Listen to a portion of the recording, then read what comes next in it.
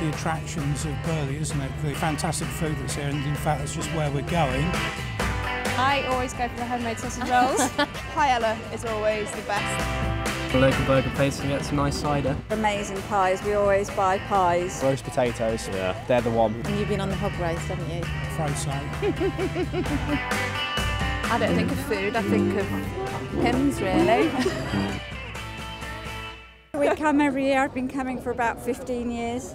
Shopping is absolutely amazing. It's got everything. It doesn't have to be horsey because Laura isn't horsey.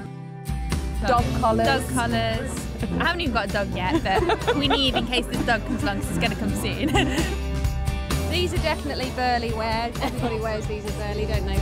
I was thinking about a Barber jacket, to be fair. This is a purchase today, and we've also purchased the hats with the fluffy bubbles.